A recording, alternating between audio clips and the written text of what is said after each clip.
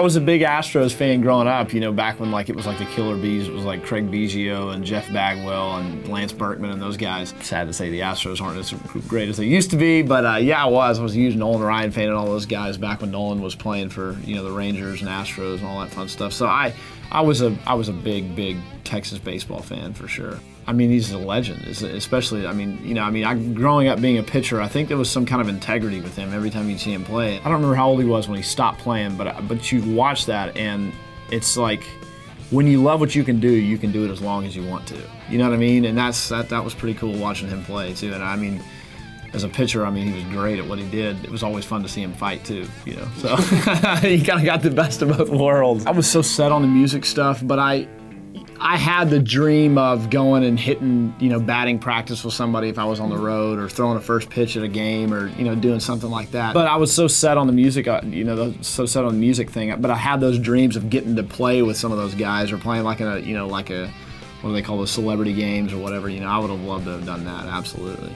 Chili cheese fries. Oh man, I could do it all day, every day. But I shouldn't, but I could. Yeah, chili cheese fries are the bomb.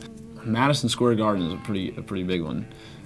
Dallas Cowboys football stadium now in Arlington would be awesome too. Minute Maid Park would be another one in Houston. I mean, Wrigley, those guys, but I'd like to say the ones I grew up watching. You know what I mean? I want to go to those. Those are the ones I want to do first. You know. All right, so I have it's me, bass, drums, and another guitar player.